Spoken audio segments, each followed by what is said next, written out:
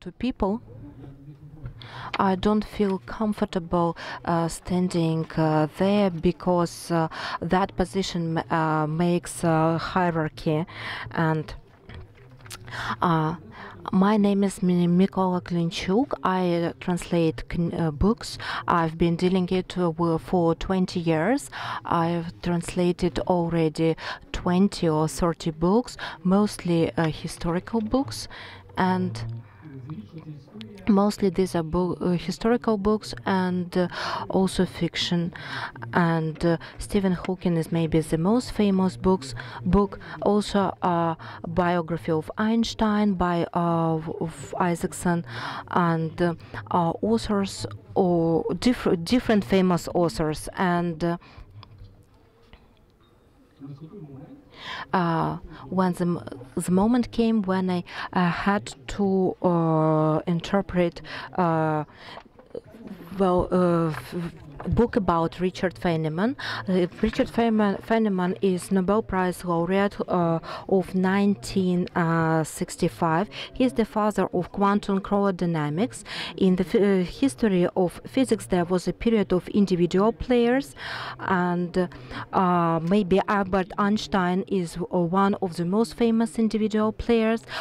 He created a revolution in physics when he was 25, having a pencil and a piece of paper. Also Niels Bohr, and this was the last generation of physicist individualists, and Feynman was the last person to finish this generation. And now you have to work in team. Individual science finished, and you have to be a team worker. In the year 1975, he wrote books, his memoirs, and they became a bestseller in the United States. And there are 3 Russian translations, and I created a Ukrainian translation. I think it is the best edition of Feynman in the world. I mean the edition, not the translation quality. It was created by a co-team of editors, of designers, and as a result we created state-of-the-art. This is how this book looks like. It has super cover, and this cover is cool. In designer sense, it's really cool. And from the very beginning, actually, I didn't say about it. I want to say that by the end we are going to play a prize for the best question. For the first half an hour, I'm going to say who was Feynman. Then we will have a pause, we will have a break, and then I'm going to tell you in the textual aspect how this text was translated, which allusions he used, which problems we faced with, how we could avoid some words, and oh, and how we could choose the best word. And yes, I told you that it is for an audience 18 plus, with the age 18 plus. So this is the title of this book, and in my books I saw, well, usually all translators write that a translation was done by, for example, Vasily Pupkin, and I asked the editors not to write it because the title of the name of the book, the title of the book, and the interpreter's name become a whole, one whole, and I think Adventure of a Curious Character, it is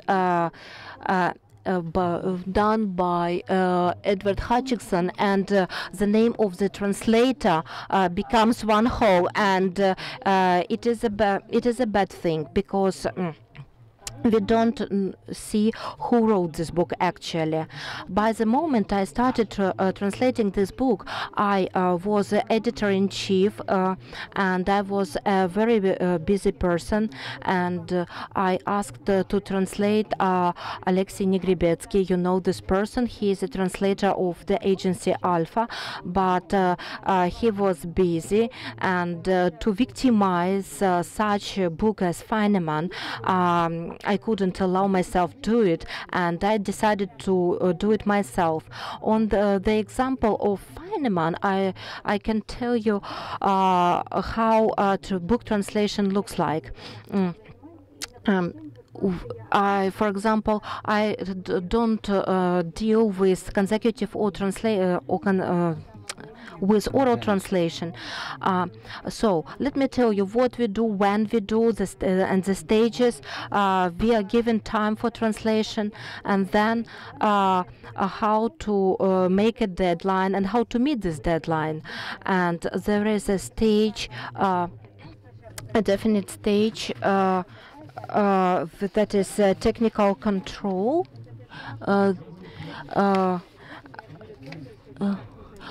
Quality, that is quality assurance control. And when I say translator, I mean a person who translates books, not interpreters, not simultaneous or consecutive interpreters. And there is also proofreading and authorization stage, which is usually missed, but and if you miss the stage, you will defeat. You really defeat. You will be defeated, and also desktop. I know. Desktop stage of my books are done by me personally. Also,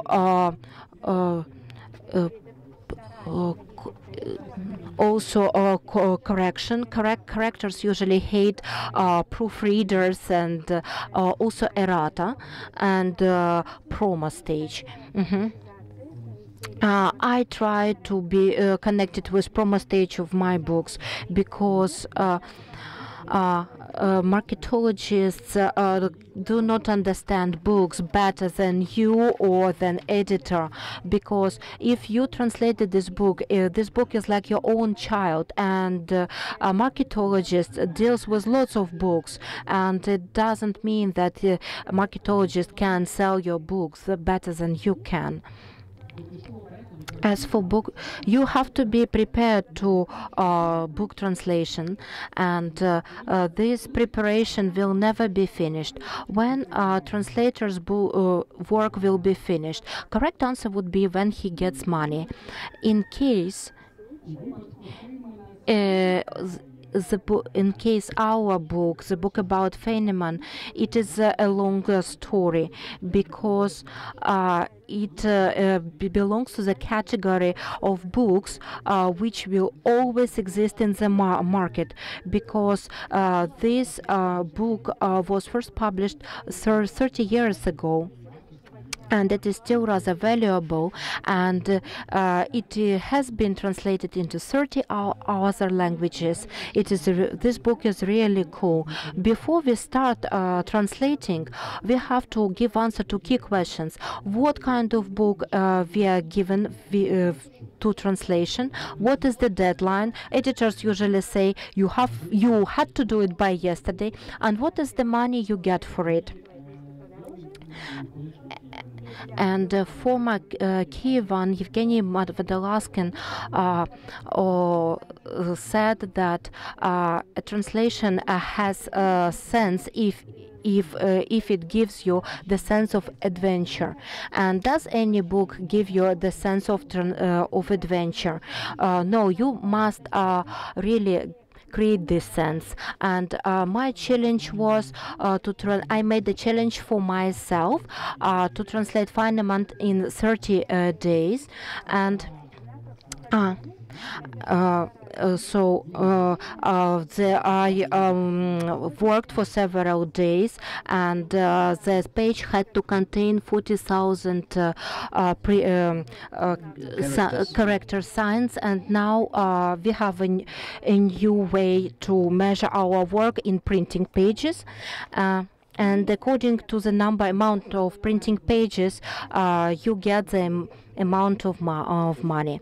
I managed to translate in 31 days.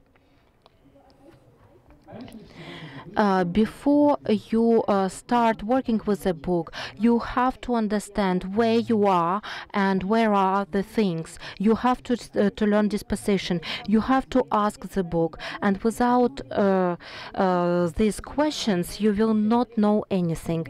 First, about textology, because there are books with different textology. For example, if you want to translate a large book, for example, and the book of Yerofeev, Moscow Petushki, a famous Russian book. So, and now the question, what kind of edition of this book should be a canon one? And the answer is there's specially trained people, textologists, and they are trained in the Academy of Sciences, and you can write an email to them and ask them about that. And of course, this related to the situation when you translate in classics, for example, Shakespeare's. What edition do you use? Or, for example, you would like to translate, for example, Taras Bulba by Mykola Gogol, and there are two editions, and which one is the authorized edition? And in the contract for the translation, you should include this information, that, for example, from the situation that in Facebook the readers tell you, for example, it was not correctly translated, and I can ask, why do you think that it is not a right word? For example, the academic science stated that on the page 35, the second paragraph, in the top, you shouldn't read mother, you should read father, and don't tell the translator what he or she should do. Then, when this book appeared, and it influences the wording. For example, stores are obsolete word. Well, that, as Feynman Renevskaya told, it's strange that we have a but we don't have a word for that but. How the words are shaped.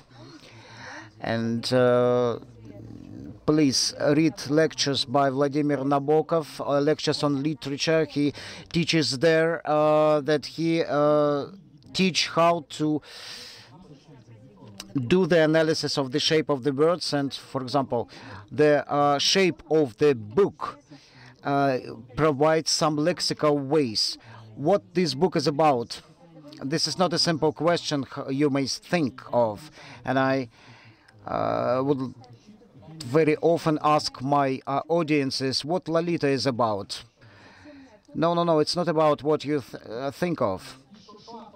And what does the author want to say? It's a very difficult question, and this is the product of the interpretation. If the author didn't inform you that he would like to tell you this and that, and the answer will be biased to interpretation, by interpretation. And it is biased, and this is very specific craft. And here we can speak about one more lecture, for 4-day lecture. What, in fact, we translate. There are lots of tones of literature is written about that, but this is the Umberto Eco's 6 Walks in the Semiotic Woods, and you may say the same. There is one more book by Umberto Eco, and how this story is written, who is the authors. Literary, we understand that Professor of Heidelberg University speaks another language than the professor from some far away South African university. And one more thing, and I call this thing discursive and semiotic field, but I will explain you about. So I knew about this book. I read it in 80s, and I read it in the Science and Life, a famous Soviet magazine, and I read it in the water closet toilet, because it was a very, very respected place where we shared our sacred thoughts with the book. Sometimes people think that toilet is a kind of Siberia for the book or exile. No, this is a luxury, a spa for a book. And I read all the 3 translations, and they are The Good, the Bad, and the Ugly. The Good was done by Sergei Ilyin, famous Russian translator. He is a physicist by education. What was in Science and Life magazine, Наука и жизнь, it was bad, or the ugly. And also read the recollections of Marek Katz, and the last statement of Ukrainian mathematics was made before the World War II in Lviv. So, half an hour have passed. What should we do? What should I do? Okay, I shall continue. Then recollections of Norbert Wiener's recollections. I am a mathematics. They are translated. He is a wunderkind, and he is the father of cybernetics. He coined this word. Then Stanislav Ulem, recollections, and the famous mathematicians, and they all moved to the United States, and they worked in the Manhattan Project. And this project was the most complicated project because the Americans sent a spaceship to the moon, and in intellectual plan it was the most complicated project. Feynman wrote lots of physical texts, text on physics.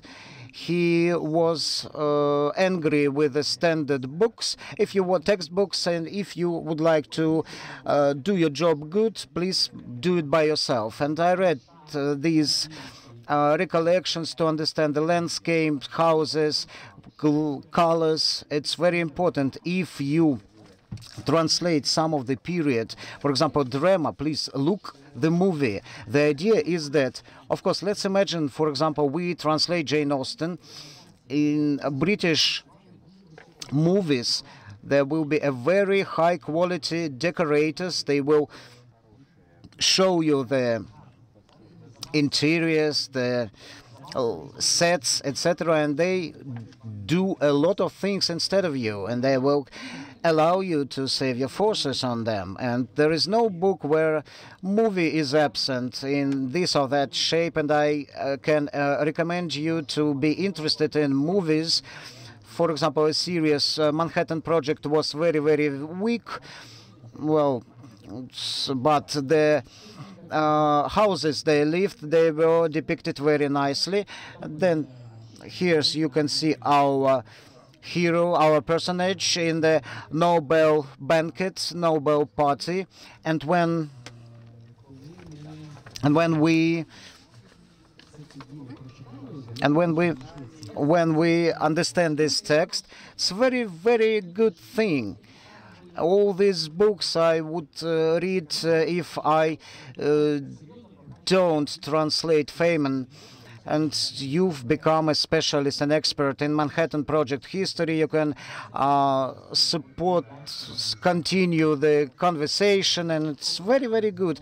On the about the translation, the best words were said since when the translation appeared, when the Babylon Tower was ruined. And Panteleimon Alexandrovich Kulish told the Ukrainian Renaissance, this is the work which drains your brain and gives few money. And this is a very deep thought of Marek Katz, that geniuses can be of two kinds, the usual and magicians. Ordinary and the magicians. And you become a fellow of the author, you understand what he read, you understand the context.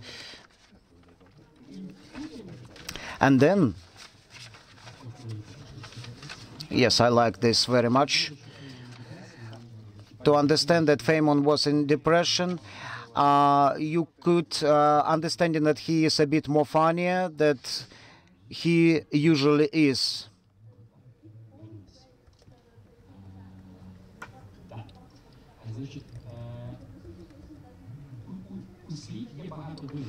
There is lots of measures of the words. Words have lots of dimensions, and you have to bear in mind till what time you can use this word. And can you use in Feynman's translation used feminitives? No, because Feynman had a sexist reputation, and there were demonstrations against him in Kautekel, and about his relations everything was taken away in Soviet editions, and you mustn't make the author more progressive than he used to be. Also, as well as you cannot, we couldn't, for example, use the word design in Soviet times. And we couldn't say, for example, that there was a rocket constructed, the rocket had a new design. We had to say construction, according to Russian language and according to that those times. Coming back to the topic of adventures, how we can invent adventures. So, the book appeared when Feynman was 100 years old, and this was a dedication, and probably the publishing house doesn't know when Feynman has a birthday, but we should remind them, hey guys, you are translating Feynman when he is 100 years old. So I decided to make this dedication, and great mathematician John von Neumann gave me a very good idea. To be responsible for the environment, it is not necessary, and I developed a sense of social irresponsibility, and I became happy. What does this what is the function of this text on this page? We are a progressive publishing house, and we edit different kind of philosophical books. We are socially responsible, and I decided to find a quotation that to throw the publishing house somehow. And they couldn't understand it, because if I explained them my joke, they would ask me to take another quotation. So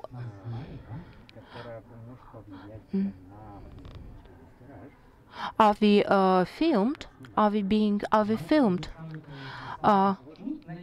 So maybe the why the most interesting things happen behind the curtain. Publishing houses do not like to say how many books they publish, because they will deal with tax inspection. And we published 1,000 books, and I chose another quotation of Feynman, and we are in our publishing house. We knew that it is the first edition of a book, and this is the second edition of a book, and the reader and the text inspector do not know about it. And I don't know whether my correction was in this edition. Whenever you have a book and the book has a lot of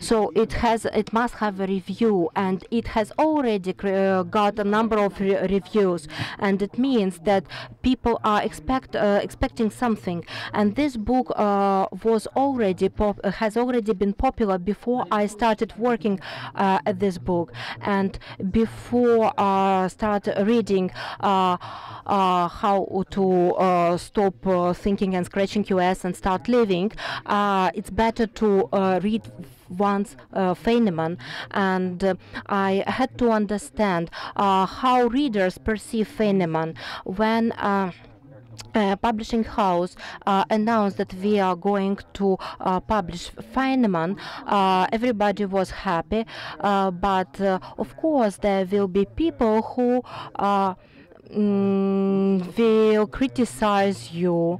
I liked Mr. Verbitsky, someone Verbitsky. I don't know this person, but this person asked me, I wonder whether the translation will be as bad as the Russian was, but we can interpret it in two ways.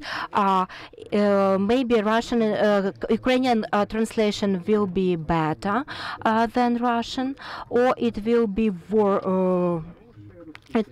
really works.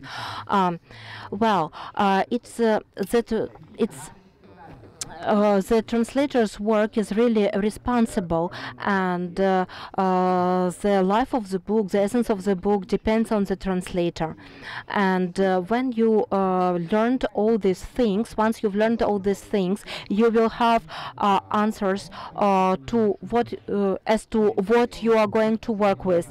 It's a life of Feynman, and 40 years from childhood, Great Depression, to the time he was teaching in Kauteho in the 50s and 70s. And central focal point is Manhattan Project. As I said, the text is rather simple. Okay. So let's have a break, let's eat watermelon, and after that we will continue. Now I know how to measure success. If the series is good, so next season there will be more people who will watch it. I counted you, and I know how many people will attend our next session. Thank you.